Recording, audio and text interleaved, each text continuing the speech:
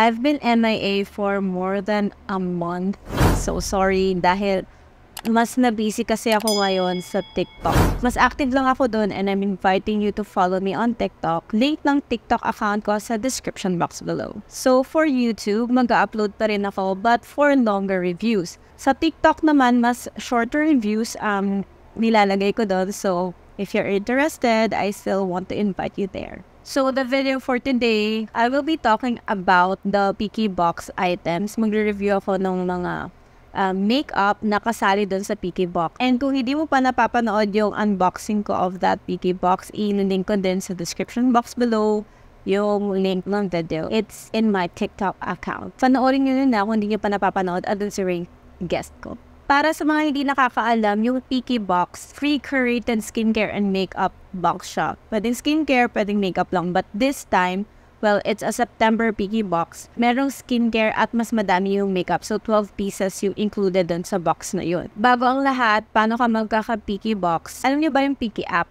Kung hindi niyo pa alam yung Picky app, big help siya para sa mga tao naghahanap ng new products or may gustong i-try out na products. Pwede mo munang basahin yung mga reviews ng certain products na gusto mong bilhin in the future para, you know, to give you an idea if it's worth it, if it's effective, something like that. Tapos, yung mga nasa Picky app, usually, sila yung mga nagre-reviews ng product. And si Picky laging may mga events like giveaways para i-review mo yung product and isulat mo dun sa app nila and then sa Instagram. If I'm not mistaken, si Picky ay nakikipag-partnership sa ibang mga brands for the giveaways para alam niyo yun, mas ma-advertise pa and mabigyan pa ng mga reviews yung product no particular brand. Kaya doon ako nakakuha ng mga free products for my YouTube and TikTok contents. And every month, meron silang ni-release or curate na Picky Box. At iba-iba siya every month. I don't know lang this October if mag-release sila So, itong isi-show ko sa inyo is yung September box nila. So, if you're interested to receive free products and to review them, pwede nyo gamitin yung invite code ko sa Picky kasi ang laban nun dun ay coins. Okay? So, lahat ng gagawin mo doon, parang may kaakibat na coins at yung coins na yun ang gagamitin mo para mag-join ng mga events. One event worth 1,000 coins. So, pag nag-sign up ka sa Picky app, 1,000 coins agad ang ibibigay nila. Pero, pag may ginamit kayong invite code, automatic 2,000 na. Dadagdagan ka pa nilang 1K. So, if you're interested, i-share ko yung invite code ko sa description box below. So, yung mga makeup products na included dun sa September box sila, the hottest Korean makeup products sa Korea. So, kung interested kayo sa mga products na to, just keep on watching.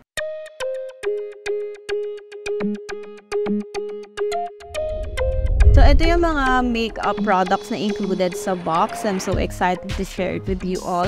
Na-try ko na yung iba dito. Usually, yung mga lip products. Well, dalawa lang naman yung lip products dito. Na-try ko na siya, na-swatch ko siya. Dahil nag-product shoot na kami, yung the rest, na-swatch ko lang siya sa arms ko. So, hindi ko pa siya na-apply sa kung saan ko dapat siya i-apply. So, meron ding skincare na kasama dun sa Picky Box. Parang 3 skincare at isa sa hair care. Hindi ko siya isasali dito sa video na to kasi hindi ko pa talaga siya natatry out. And pag sinabing skincare, syempre, to be able to give you my honest and final thoughts about it, syempre, dapat matry ko muna siya for a time. So, abangan nyo na lang yun for future videos. So, mag-start muna tayo sa pangkilay. By the way, guys, off-cam naglagay lang ako ng primer. Ito yung Alicia. Hindi ko alam kung tama yung pronunciation ko ng brand, pero yun nga, yung Alicia Sharper Defining Eyebrow Pencil. I'm in the shade number 3, Taupe Gray. Nung nagpa-product set kami at sinaswatch ko siya, naputol ko siya. Sobrang fragile. And ganito yung itsura niya. Ayan. Kung gusto niyo din pala makita yung mga reviews ko about this one, it will be available sa Picky app soon. Yun yung mga retail reviews ko at mga B-rolls ng products. So, other side yung spoolie, other side naman yung product. Hindi na to yung pinaka-maximum niya, Sobrang nipis niya kasi yan. Yan na. Hanggang dyan. Tapos may naputol na konti. Less than 1 inch din yung naputol.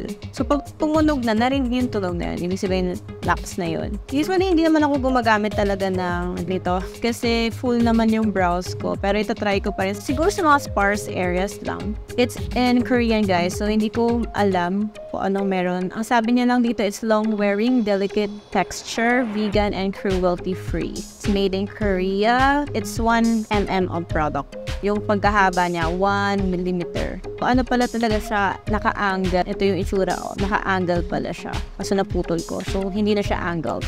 So, let's try. I-groom ko muna yung eyebrows using this one. Usually kasi nag-groom lang ako kung ano niya. Nakikita niyo lang yung mga get ready with me. So, then, yung mga sparse areas, lalagyan natin using this. Inat lang tayo kasi putol ko siya.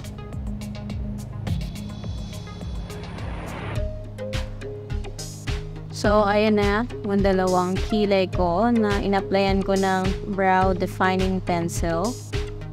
By the way, hindi ko pa pala napapakita sa inyo yung swatch niya. So, ingat na lang. Ganyan siya.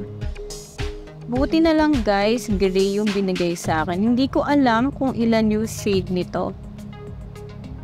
Next sa ating list is the Unleasha Pretty Easy Glitter Stick. So, I got the shade, I think, the shade name is number 6 VRs. Ito yung claim niya, long-lasting shadow, vegan, and cruelty-free. Ito naman yung product. So, let's see. Parang alam ni Piki kung ano yung mga gusto kong or preference ko sa mga color, shades. Ano naman, mahilig ako sa purple. Nakita ba? Ito oh. Ayan. Very sheer sa camera, but in person, grabe yung pigment. Nakita niyo ba yung difference? Itong isang mata ko, nilagyan ko ng eye primer. Yung isa wala. Kasi gusto ko makita yung difference. Kung anong magiging performance itong product na to if maglalagay ka ng eye primer or what. Kasi usually, naglalagay talaga ako ng eye primer sa lids ko. Pero, tingnan din natin kung anong performance niya kung siya lang din on its own. Kung ganun pa rin ba siya ka-intense or what. Ito munang side na may primer.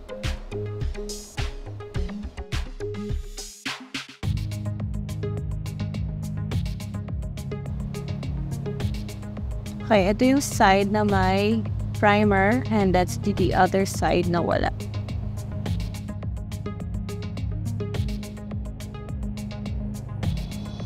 With primer, without primer. What can we say?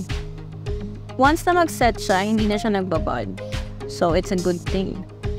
Okay, next na itatry natin is yung Cosnori. Ito yung Cosnori Eyelash Tinting Serum 01 Deep Black. Honestly, hindi pa ako nakatry ng tinting serum. Hindi ko alam yung difference ng tinting serum sa mascara. So, hindi ko kasi maintindihan yung nakalagay dito kasi it's in Korean characters. So, ganito siya. Comment down below and enlighten me please the difference between mascara and a tinting serum. Para di siyang mascara, ito yung wand niya. And para sa light, parang may bluish tone na kung nakikita sa kanya. Ganyan, curve siya. Wala din siyang amoy. Swatch.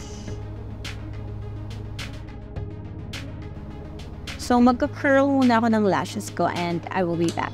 Na-curl na natin yung lashes natin off-cam. Let's try this tinting serum kung anong maitutulong niya. I hope hindi mabigat yung formula. Okay guys, first coat. Let's try second coat. Guys, second coat. Binababa na yung lashes ko. Ayun na, hindi na pa kaya ng third coat. Babang-baba na. Mabigat guys yung formula niya forming.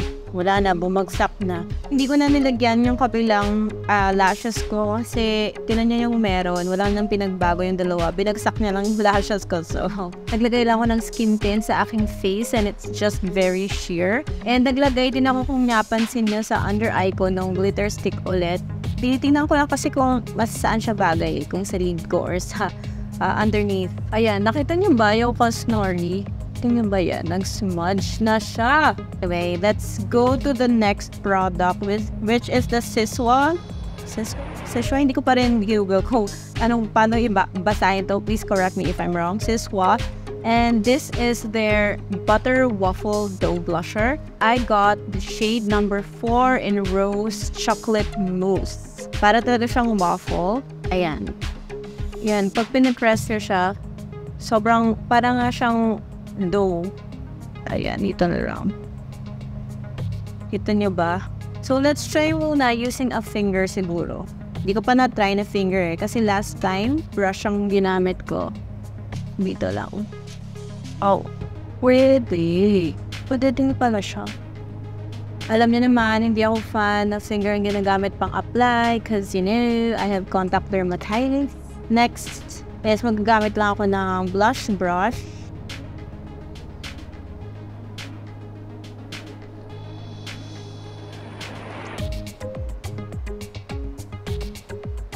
Next product na meron ako is the Glint.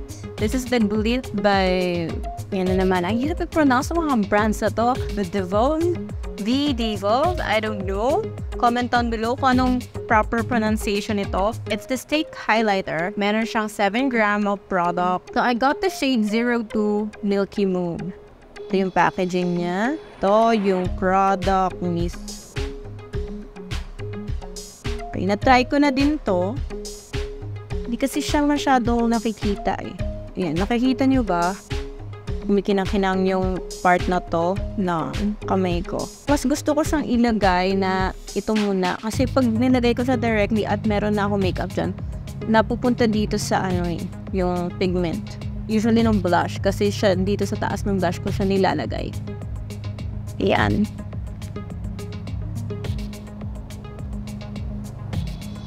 Bilhin tayo sa tip of the nose and sa may nose bridge. Pwede din dito sa may muta part and sa may cupid's bow.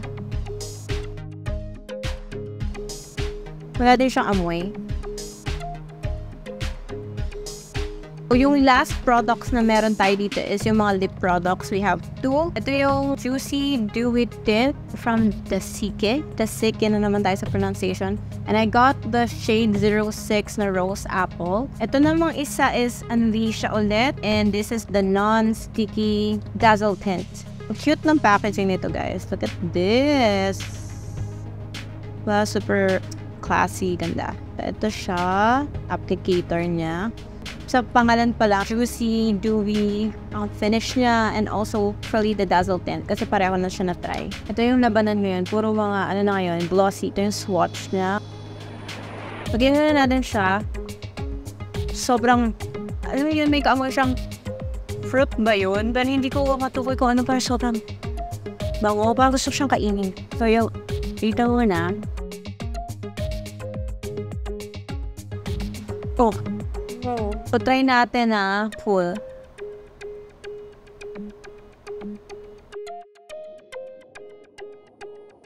Ito yung swatch.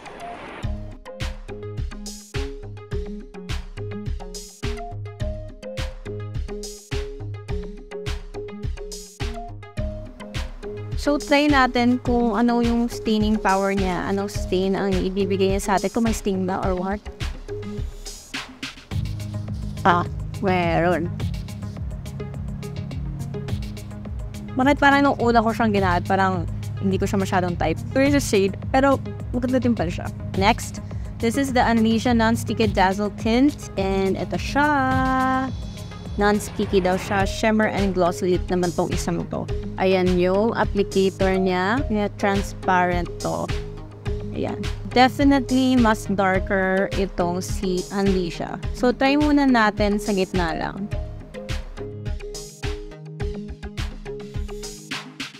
Ito swatch, parang deeper yung shade niya. Pero pag nasa lips ko na, hindi siya ganun ka-dark. Kaya yan yung medyo may pagka-ombre.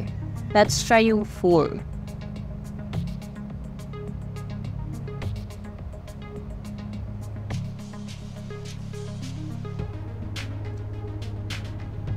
Ayan na. What can you say? Mas gusto niyo yung isa or ito? I actually like the shade. Last makeup product na meron ako is this one. Ito yung finishing powder nila from Skin Food 1957. And na-try ko na din siya last time, guys. Peach Cotton Multi-Finish Powder. Amoy peach talaga siya. Mabango. So, ganito siya. Tinanggal ko na yung sticker na nandyan sa kanya. It's actually white. So, finishing powder siya. Nawawala din yung white pigment niya. Nagiging siyang clear. Hindi ako powder girl kasi gusto ko lagi yung may dewy effect sa mukha ko. Though recently nga naging akong combo skin ulit. So, ganun talaga ako. Simula pa. Combo skin ako. Nung dami-dami na ako ng acne, ganun. Bumalik ako sa combo skin. Itong part na to, yan ang nag-oil up sa akin. So, dyan lang ako naglalagay ng powder. Talagay ko na lang siya dito. Then, tatap ko yung excess. Kita nyo ba yung blurring effect na? Ito yung side na wala. Ito na yung meron.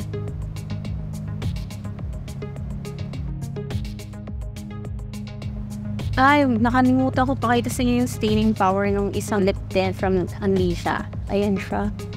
It's Living Stain. Malala yung stain na binibigay nito. Mas red na yung lips ko. And nakikita pa yung glitter, shining, shimmering, splendid niya dyan. Kita mo ba? Definitely mas malala yung binigay niyang stain. So, this is the final look using yung makeup na kasama sa Picky Box. What can you say? So, it's time for my personal thoughts and opinions about these makeup products. So, syempre, let's start with this Unleasha product na eyebrow defining pencil. Yung color niya, okay naman. Yung areas na wala talaga ako masyado hair ay na-fill upan niyo naman yun ng maayos. Maganda din yung finish niya sa akin. Gusto ko naman siya, pero kung i-rate ko siya, hindi siya yung the best. Kasi hindi naman din ako mahilig talaga sa pencil. Kasi nga, pang gano'n, napuputol. Ang ayaw ko lang sa kanya, madali siyang maputol. Very delicate nga siya. Pero, it does its job. Mag-purchase ba ako nito? Like, ako talaga, no. Kasi hindi na ako mahilig sa ganito. Pero kung mahilig ka sa mga pencil, you can get this one. And I think there are other shades pa naman. And it does its job, but nothing special. Yun ang masasabi ko sa kanya. Mid-range lang siya. Hindi siya yung hatest ko sa collection. Or sa hatest ko sa mga pinadala sa akin. But it's not also my favorite. So, nasa middle lang siya. If I will rate it 1 to 5, siguro nasa ano lang siya, 3. Worth the try. Next naman is this one, yung Unleasha na glitter stick. Gusto ko yung, alam niyo naman, may digaw sa purple. And this glitter stick is para siyang, okay siya sa mga party-party. Pero hindi siya pang everyday. Or may event kayong pupuntahan. Parang mas gusto ko nga siya sa under eye or, you know, being creative ka lang, ganyan. Pwede naman siya. Hindi siya nagbabuzz. Which I like. Wait. Pag diniinan mo pala siya ng ganyan, nalulusaw siya ng ganito. Pangit. Ito yung side na may primer. So, try natin itong side na to na walang primer.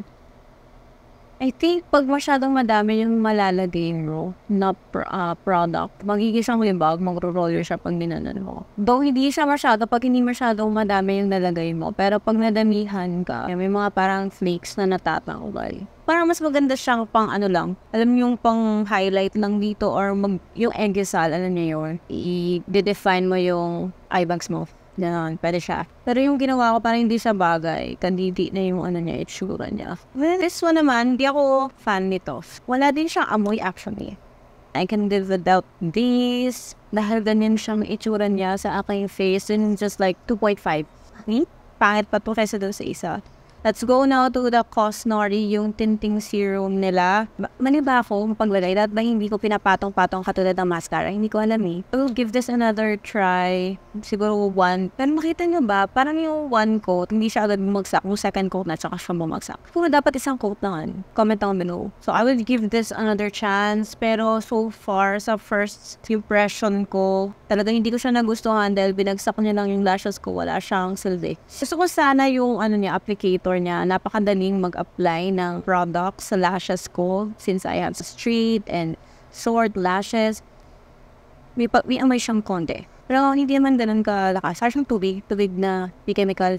Pero hindi siya bothering. Sasayang lang ako, wala siyang nabigay or natulong sa akin. But sabi ko nga, I will give this another try. Isang coat lang siguro ilalagay ko. So far, sa lahat ko na-try dito sa mga makeup na pinadala sa akin, ito yung worst. And for now, I will just, because of the performance na binigay niya sa akin ngayon, I will just give it like 2.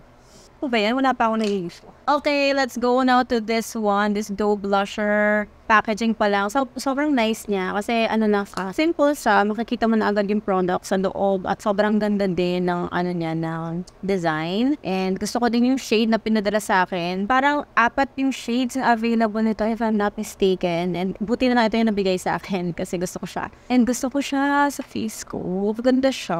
Parang siyang clay. Ganon. Pag tinouch mo. Ayoko kasi sirain. Sorry kasi ako siyang sirain. Ang dami ng fingerprints. So maganda din siyang pang finger. Kung gusto nyo finger. At alam niyo pag nasa travel kayo at dinala niyo siya, ito yung blush niyo. Okay lang din siya pang apply. And okay lang din siya sa brush. Nahabol din ng fingers ko yung brush pigment na yun. Second time ko itong i-try. Nung first time ko yung try, honestly, parang sabi ko, walang pigment na lumalabas. Ano ba to?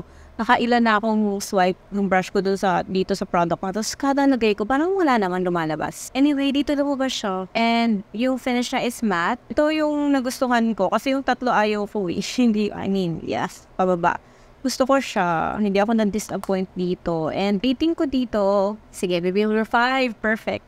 Gusto ko siya. Ito yung favorite ko. Ito namang glint stick highlighter. Packaging pa lang, guys. Sobrang ganda niya. Gusto ko siya. So, ang ganda din yung product itself. Magkakita mo yung mga parang glitter siya. Pero pag nilagay mo siya sa face, wala ka namang makikitang glitter. Ito naman, parang gusto ko siya pero ayoko siya. At yun, maganda siya pang everyday. Like, kung gusto mo very sheer lang talaga yung highlight mo. And yung finish niya, parang siyang basa. Pero actually, basa talaga siya. Parang siyang cream, ganon. Nali cream, na cream, as ba yan? May love-hate relationship ako dito. Gusto ko siya pag everyday, gusto ko lang magka-highlight yung face ko. Pero alam nyo yun, pag natamaan na siya, parang kasi siyang hindi nagsaset masyado. Feel ko pa rin yung pagkabasa niya. Tapos, nawawala siya agad. Pag ginalaw mo na siyang ganito, wala na siya. Pero ang ganda sana ng packaging niya. And yun na, dito yung highlight ko sa ilong. Pero once na i-blend mo ulit siya or matamaan mo siya, nawawala din yung pagka-highlight niya. And siya, basa talaga kahit itouch mo. Gusto ko yung parang basa yung finish siya highlight. Pag tinin mo, parang wet look lang. Pero ito, wet look nga talaga siya. At wet pa rin siya pag tinouch mo. At pag ginalo mo na siya, spread mo na siya, nawawala na din siya. Yun lang yung ayaw ko sa kanya. Sayang, ang ganda. Promising sana yung packaging, yung idea, sana lang yung tipo bang nagsaset siya, tapos sana i-improve nila, yung parang pag nilagay mo siya, okay lang kung sheer, diba? Pero pag tinouch mo dapat hindi na siya mag-blend out, or parang set na dapat siya. Nawala na nga yung mga nilagay ko eh. Ganun lang siya kadali. Ano ba to? So, ang rating ko lang nito is 3. Pero gagamitin ko pa rin siya. Gusto ko naman siya, pero sayang, ganda siya. So, sayang, ang ganda ng packaging, pero yung product itself, parang, they could have done better. Ganun. Okay, punta na tayo sa lip products. First, ito muna. Grabe guys, sobrang favorite ko ng packaging niya. Ang ganda. Ang ganda ng packaging niya talaga. Tapos, gusto ko yung amoy niya. By the way, walang amoy yung glint ha. Walang amoy yun. Ito may amoy. Ang sarap, parang full juice. And, noong una ko siyang trinay, parang sabi ko, hindi ko masyadong bet yung color. Pero nung dito na, maganda din yung stain niya na iniiwan sa lips ko. And of course, it's lighter than this stain, diba? Ang ganda na itong tint na to. Gusto ko siya, packaging, the product itself, perfect. I'll give you 5/5. Perfect. Punta naman tayo dito sa another shimmer and glossy lip na binigay sa akin. And in the shade number 3. So, ito naman, maganda din siya. Gusto ko din siya. Pero kung i-compare ko yung dalawa, syempre, panalo pa rin to. Packaging pa lang ganda. Ito, simple lang. Medyo nababother lang ako dito sa brand name na nandito parang in your face. May naman naman nakakasira ng packaging. Sana hindi naman nila nilagay dyan. Product naman itself, maganda siya. Gusto ko yung stain na iniiwan niya sa lips ko. Maganda yung shade. Na, tingnan nyo, ito yung kanina, nag-set na siya. Ito yung sa The Sick, and ito naman sa Unleasha. Pagka-plum berry shade sa Unleasha. Yun lang sa shimmer glossy lip. So, glossy din siya, dewy din yung finish niya. Pero, yun nga, may mga glitters pang party-party ata ito. Yung isa, ito, pwedeng pang everyday tint, no? Pero ito parang pang party-party. Pero hindi naman bothering yung glitters sa lips. Sobrang liit niya lang. Pero, I mean, makikita mo siya pag nilapitan mo yung lips mo. Pero, at ginanon yung salamin mo. Pero, pag malayo, hindi siya halata. At gusto ko din siya. Pero, ang rating ko dito is 4.5/5.